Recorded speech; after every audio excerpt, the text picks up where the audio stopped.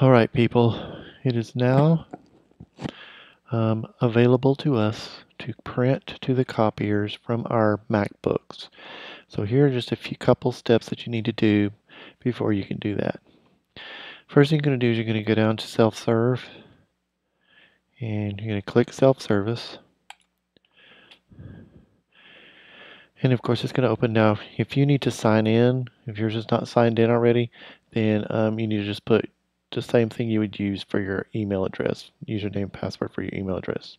After you get into self-service, you're going to go and you're going to find the one that says Follow Me Printer. It's right here on mine. Yours might be over somewhere else. Just make sure you find Follow Me Printer and click Install. And install. And then it's going to do that. It shouldn't take very long. Alright, so now that it's been installed, we can get out of self-service. Alright, let's say I wanted to print this. Then I would just go to File up here on Preview, click Print, and now I have Follow Me Printer right here. That's the one I'm going to choose. I'm going to print. You can do however many copies you want, but I'm just going to do one, and it's sent it there. Yay for us.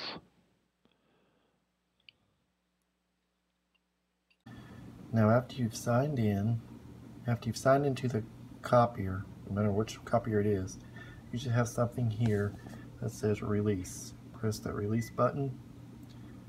It's going to show you all the things that you have printed out. That you printed out, and you're just going to choose the one you want, and then you're just going to press start. And it's going to say it's been queued, and then you're going to hear it start going. And you're going to walk over, and you're going to get it out.